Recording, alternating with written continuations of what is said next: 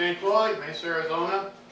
I had a hoist left over from putting my solar installation in and my roof on with a 660 line pull.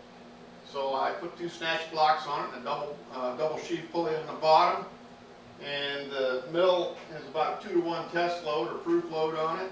So we'll scan up and show you a little bit more about it.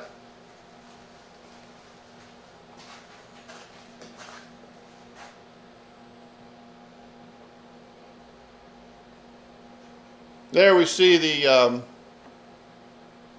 old hoist on a trolley. You got 2 snatch blocks on the top, and then if you scan down, you got a double sheave right there.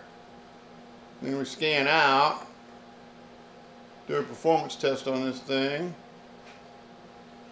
very carefully. 110 volt hoist. You got 5 cables, 660 line pull theoretical each for current. And there we have it.